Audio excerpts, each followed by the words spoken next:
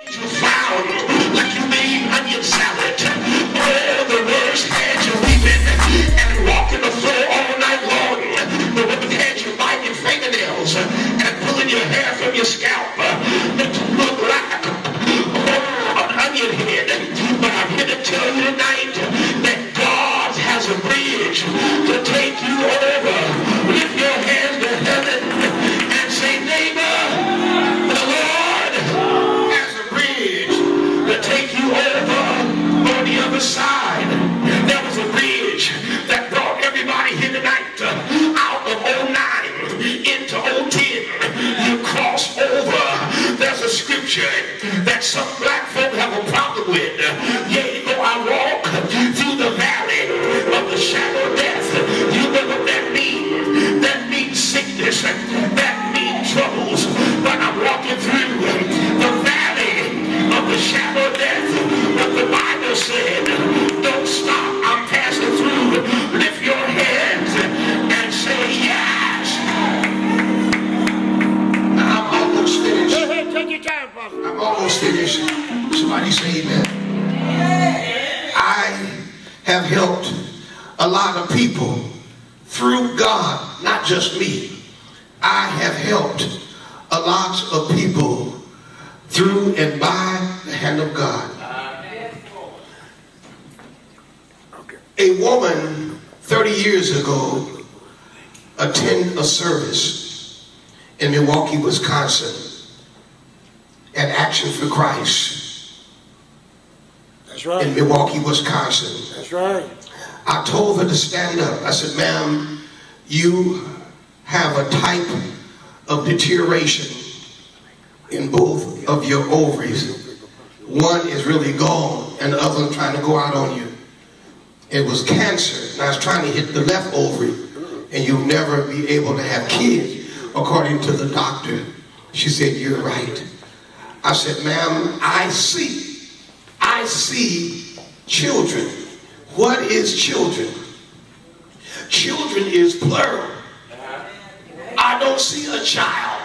I see children, which is a plural, and S that is congruent and connected to that last word becomes a plural because it's an S. No S, not plural. It could be singular also. It could be multitude. That's all right too. It's still plural. But mostly where the S has been cemented, it is plural. Talk tonight. That was 30-something years ago, Pastor Sheila. I told her, I see children. I saw her, Prophet Wayne. I saw her when I was in Milwaukee last year. She came through my offering line and took off and ran and ducked. I said, what you ducking and dodging for? I'm not going to bite you. Talk on that. She said, you prophesied to me several years ago that I would have children. And I could not have children. I was getting ready to hysterectomy. And she said, prophet, watch this. I said, yes, ma'am. She did like this, like she was directing the choir. And 14 children stood up. Jesus Christ. 14. She got another potion. See, 14. God, and remember this, people of God, some people don't bite their tongue. God would never, when it comes to you, he is pertinent. He gets to the point. God would never, ever beat around the bush. Yes, sir.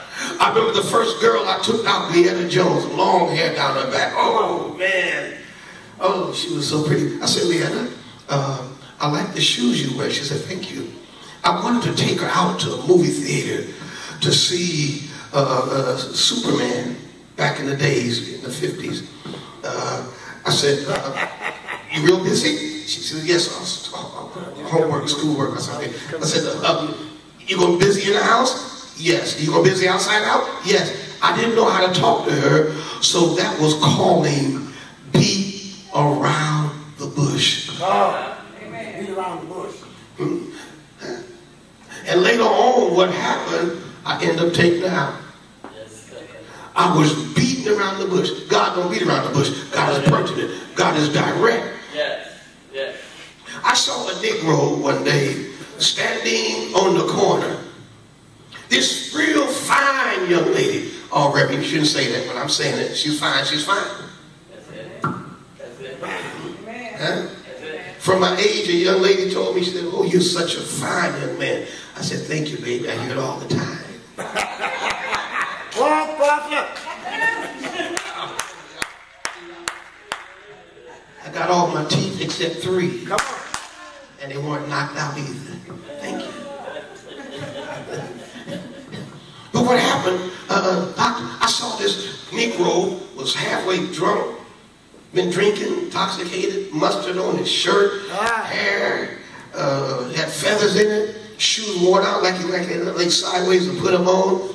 And this fine young lady walked up, waiting for the light to change, and he leaned over. I'm going to show you something. God is pertinent. God don't beat around the bush. Is that right? He leaned over and said something to her. So apparently his breath must have smelled because she pushed his face away. She pushed his face away. And the light began to change, and he grabbed her. And he leaned over when the light turned green, and he said some things to her, a lot of things. What, I don't know. And the light changed back to red.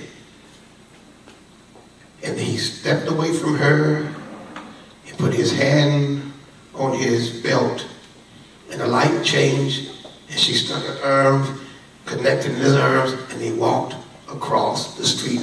I'm still trying to find out, I don't know, Apostle Jesse Lubine, what that Negro said to that pretty girl. But whatever he said, it moved her. It moved her, whatever he said. Yes, yes. Somebody say amen. Amen. Tonight, the presence of God is in this place. Yes, yes. I know I've said some things. Come on, sir. I'm not a clown. I'm not a comedian. Come on. That's Eddie Murphy's job. Come on now. I'm not a comedian. I'm not a clown. But I have a way of reaching people. That's all right, too. I can't try to be fastidious or dignified. Come on now. Know how to work. Mr. It. You don't reach people like that. I wouldn't want nobody to pray for me. You stuck on yourself. You done preached and you stuck on yourself. You may lay hands on me and I may be stuck on myself. With love and kindness have I drawn thee. I'm getting ready to minister right now. Everyone, if you could just lift your hands just for a few moments, please. Just lift your hands just for a few moments. Just lift your hands just for a few moments. Did he get most of the preaching? Yeah. Just lift your hands towards heaven. Just for a few moments. Just for a few moments. If I can just live my whole life over again. If I can just live. Come on now, come on. My whole life over again. Yeah. I live it every day. Jesus will stay. If I can just live my whole life over again. If I can just live my whole life over again. I love life. If I can just live my whole life over